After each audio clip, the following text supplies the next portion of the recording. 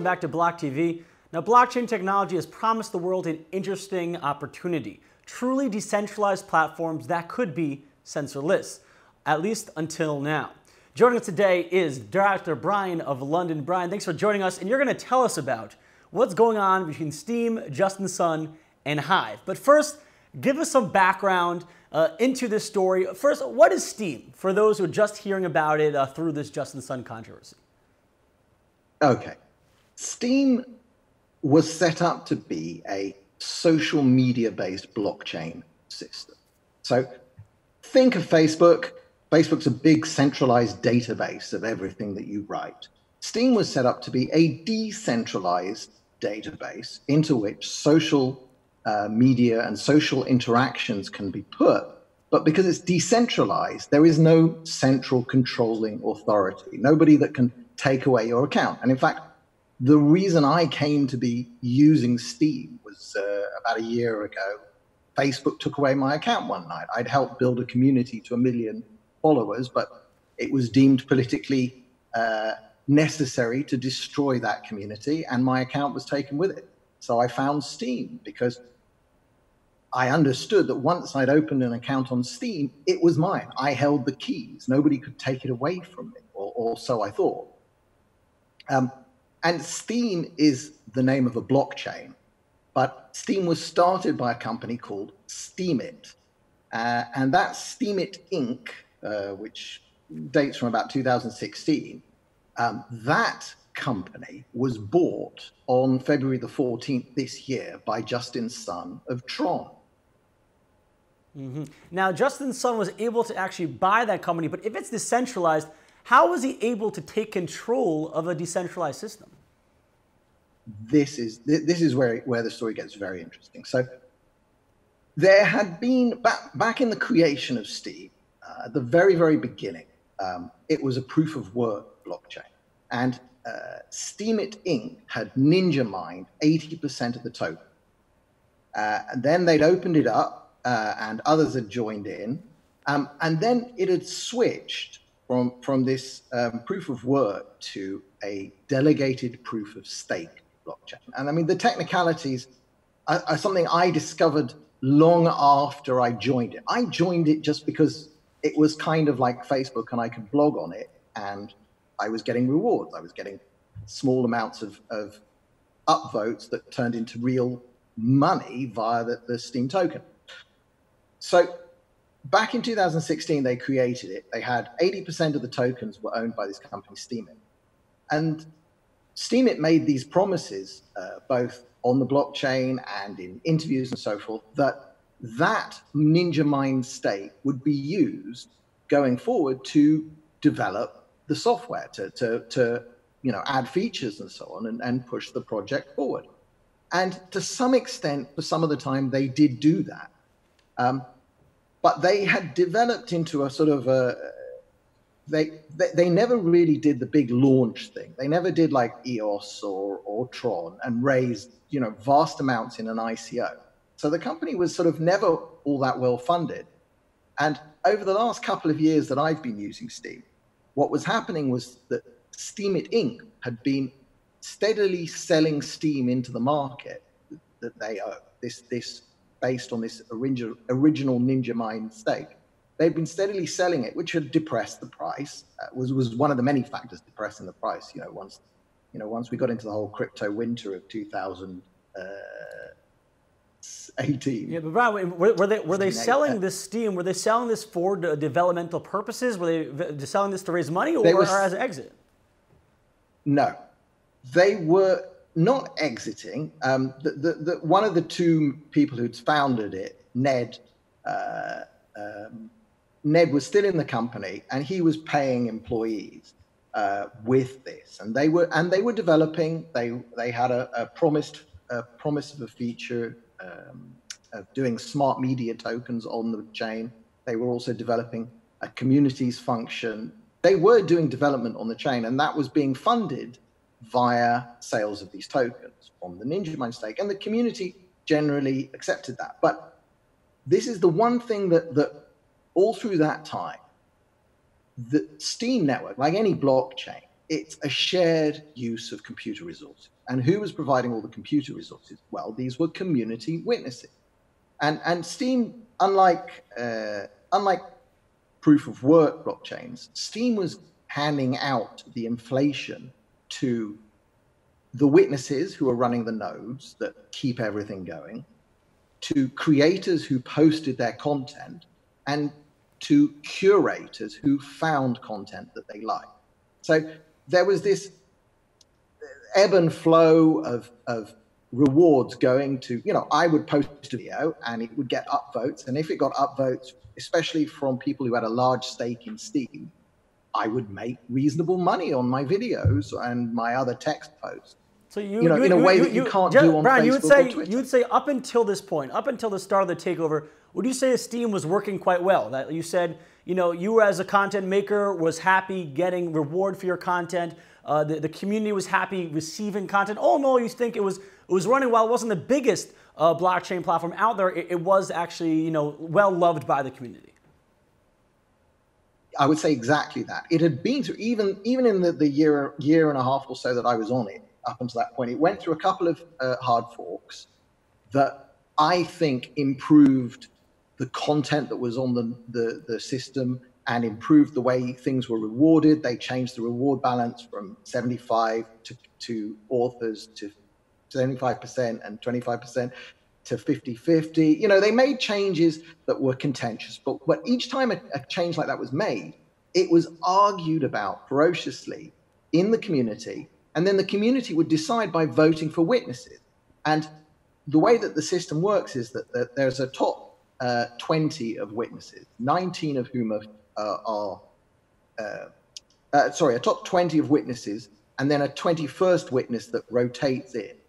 And the position of those witnesses is decided by votes. And you get more vote if you have more stake. So the more money you have invested in the Steam system, whether you earned that or you bought tokens on the open market, means the power of your vote chooses. So it's a proof of stake system with the top 20 stakers being the decision makers. No, it's not the top 20 stakers. It's much wider than 20 stakers, but it's top 20 witnesses. And what you need to do a hard fork, which is necessary to make significant changes to the code, you need 17 of those witnesses all to start running the code, and then the fork will go through. And there are various other things, but what actually happened, if we sort of jump back to the story of what happened when Justin Sun bought Steemit Inc., the company, he came out with lots of statements. And I mean, he's a bit wild on social media, and what we discovered as a community was that he really doesn't seem to know a very great deal about the underlying technology of certainly Steemit, and this delegated proof of stake blockchain that he'd now bought a large part of. Because at the time that he bought Steemit Inc. Still holds 20% of the entire pool of Steam that exists. And that Steam had never been used to choose which witnesses were running the network. It had never taken part ever in choosing witnesses and choosing the direction of the blockchain. It had always been consensus of them without that huge stake. As soon as Justin bought it, though, people got worried. And it was either a coincidence or a very, very poor timing that I think within a week of February the 14th, he used a similar big, huge pile of Tron that he holds to overrule on the Tron network and basically push through a change that he wanted made using, again, another huge Ninja Mine stake that nobody had a chance to compete with. And this scared a lot of people, especially the witnesses on this delegated proof of stake blockchain. Right, but at this point, you're saying that Justin Sun has about 20 or bought about 20% of the total Steam in circulation. How does that enable him then to take over the blockchain, essentially? Well, this was the interesting point, was that it didn't. As soon as he had done this move on the Tron side, the witnesses got together, and in a fairly contentious move, but that was widely supported by the community with a few dissenting voices. What they did was they made a soft fork, one that didn't need a massive change to the code base. It sort of activated some dormant parts of the code that allowed them to say, hey, we're just gonna, this Ninja Mind state, we're going to block some of the transactions that it would need to do in order to exit or to vote. And it was a very temporary thing.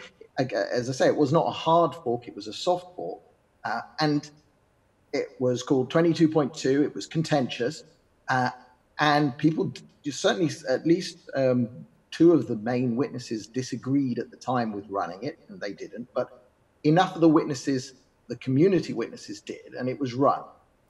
And this sort of led to escalation. And after sort of, and I say, at this point, the community has essentially voted together against the idea of Justin Sun taking control of the Steem blockchain. Yeah, they did not delete tokens. They did not change balances. Nothing like that happened. The only thing that happened was that transactions that would allow him to vote for witnesses and some transactions, some transfer transactions that would start the process of him being able to, basically dump and do what the Steem community would consider to be an exit scam. Those transactions were temporarily blocked. And he didn't like that. It took a few days, but then what he did was he convinced three big exchanges, Wabe, Polynex, and Binance, as probably the biggest and most well-known, to use customer funds to vote for witnesses. Now, one part of this, the way Steem works, is that you can only vote if you have done something called powering up your Steem. And powering up means locking it. It's the same as staking on other blockchains. But the rules of powering up are that once you've powered up, you can vote. Your votes for content carry more weight and are worth more money from the reward pool. But the flip side is that it takes 13 weeks to power down.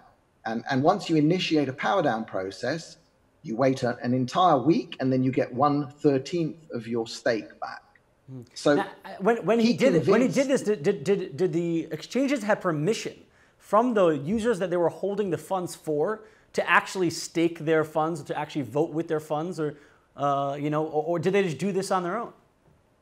They did it on their own. They had absolutely no permission. They had never asked. It had never been considered even that an exchange would do this. And to have three major exchanges do this was something, totally and utterly out of the ordinary. And not only did these exchanges vote, Justin promised them that he would change the rules then, and they would be able to get back their stake after 3 days. They would change the power down period from 13 weeks to 3 days. Now, I'm not the world's most technical user of Steem, but I already know that the entire economics of Steem and the whole way that the blogging platform works, the whole reward system would be utterly destroyed by a 3-day power down.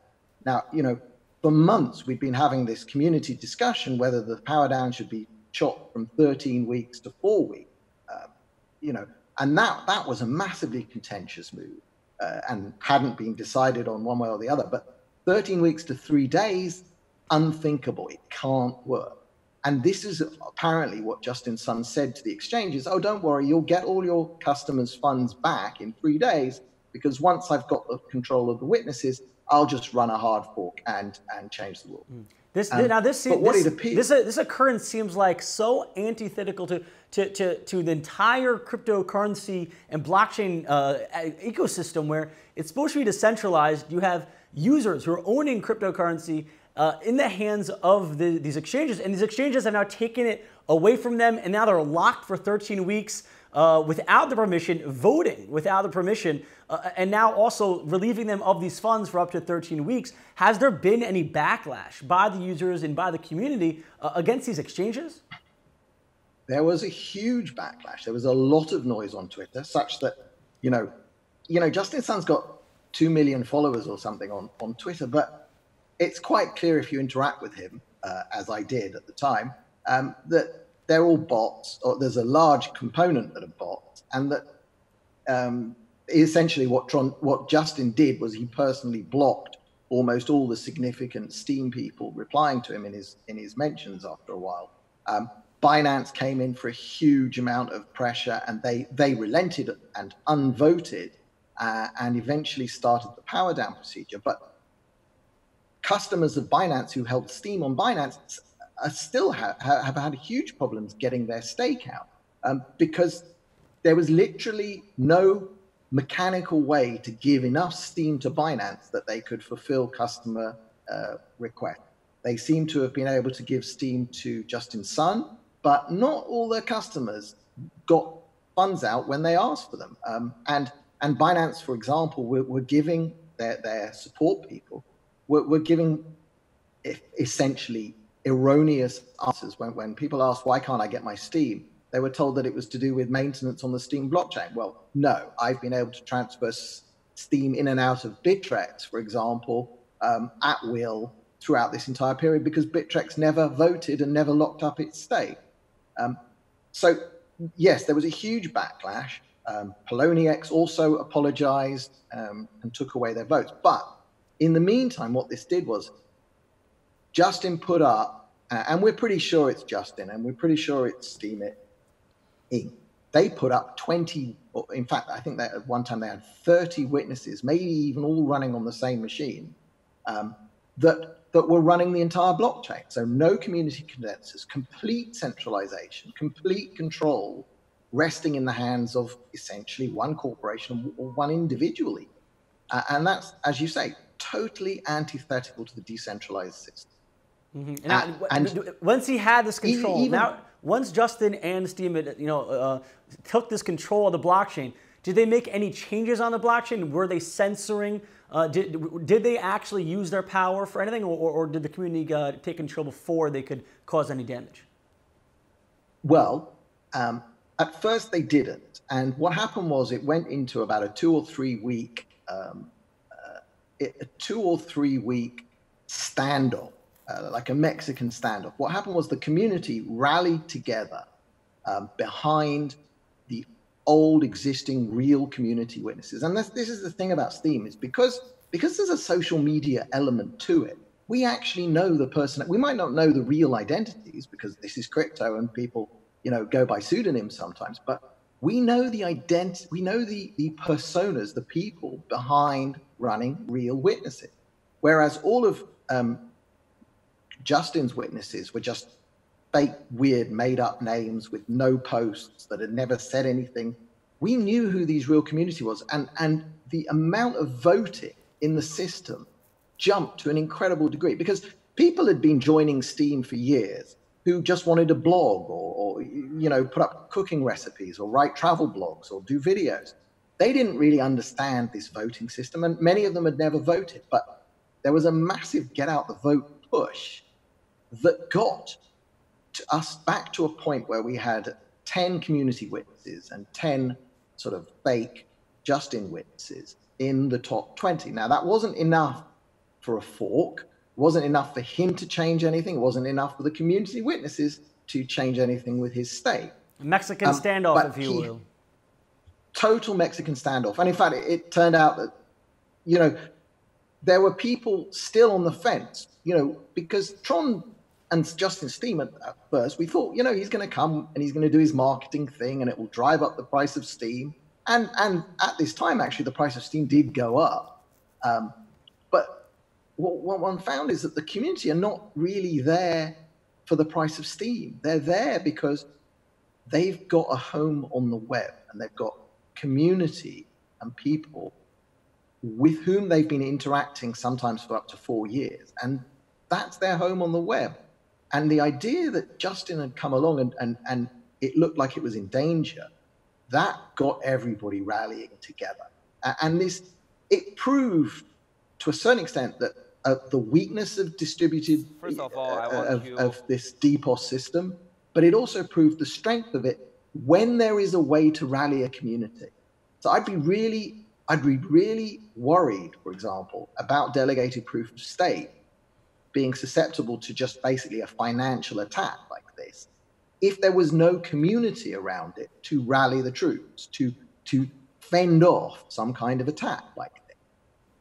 So if we just move, we can move forward to, eventually this standoff couldn't continue forever. And what the witnesses did, the old consensus community witnesses did, was they developed the code for a true hard fork. And this is what happened 2 weeks ago on Friday. And that was the creation of the new blockchain called Hive, which is a totally community led. Now, what you're showing on the screen there is the sort of the anti-post for Hive. This is what happened with the start of Hive, was that Hive immediately started from Steam. It took the entire history of Steam, it copied it across, and it airdropped a brand new token, a totally new token that had, no intrinsic value prior to the creation of this blockchain.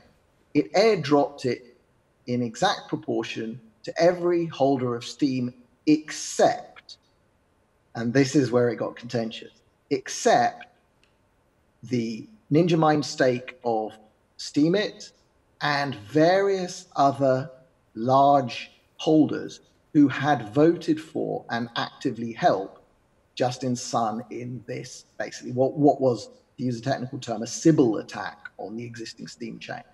They did not get new Hive. They had all their Steem. Nothing was done to the Steem blockchain because Steem blockchain is currently still being run by a collection of witnesses, most of whom seem to be directly controlled by Justin Sun.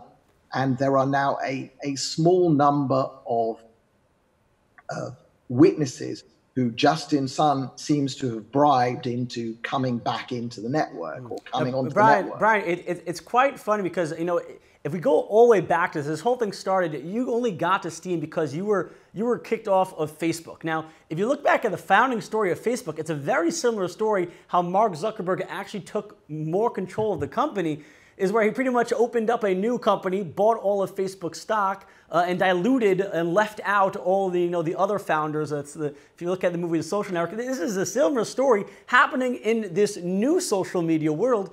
Now, this new Hive, is the community behind it? You said this is contentious moves. Is the community, the Steemit community, are they behind Hive? And how is Hive going so far?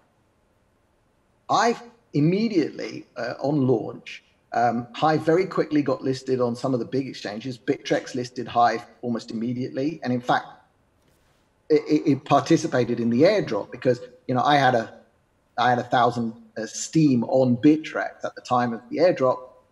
Within 2 days, Bittrex gave me access to 1,000 Hive that I had been airdropped, and the price of Hive initially outperformed Steem. So almost from the very beginning, Hive was worth more than Steem, and that in these days of quantitative easing, that's almost like a doubling of your money because for the vast majority of us, we held Steem, and suddenly we're given Hive. And what also happened very, very quickly, Steemit, the front end, started censoring things it didn't like. They came out with a very bizarre post, and they said, we can't allow any material on our social platform that promotes another social platform.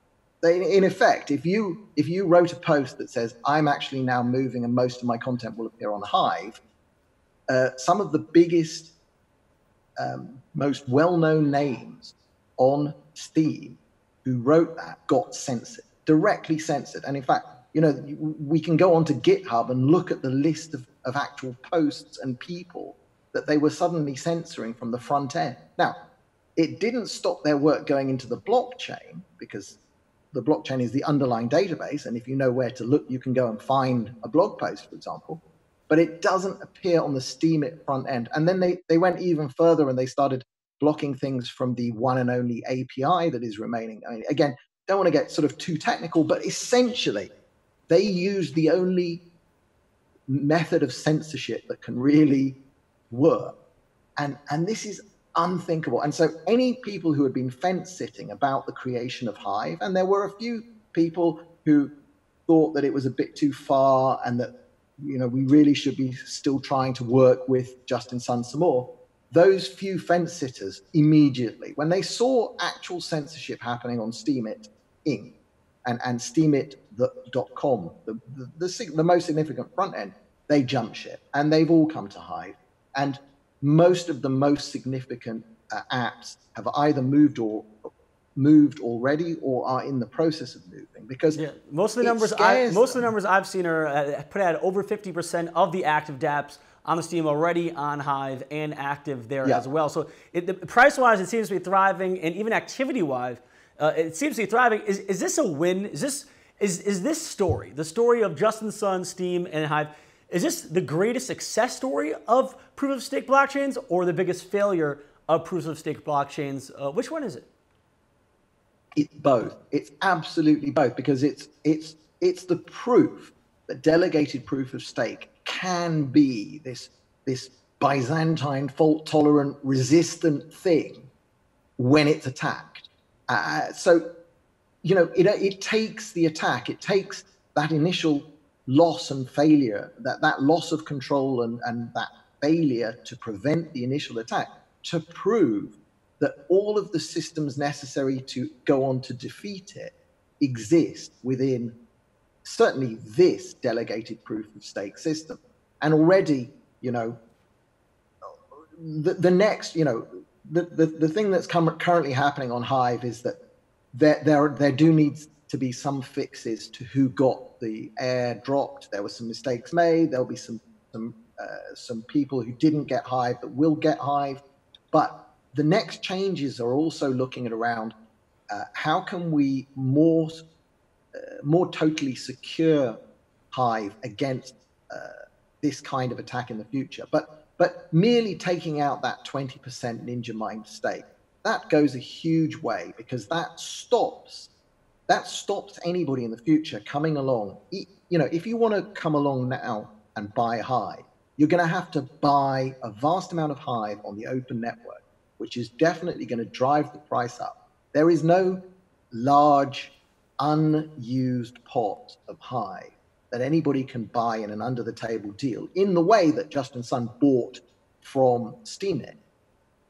That doesn't exist now, and that makes Hive much safer to them. And it means that we the community, you know, I don't have a huge stake in Hive, but my stake is big enough that if 1,000 or 2,000 or 3,000 people like me decide to unvote a witness, that witness drops straight out of consensus.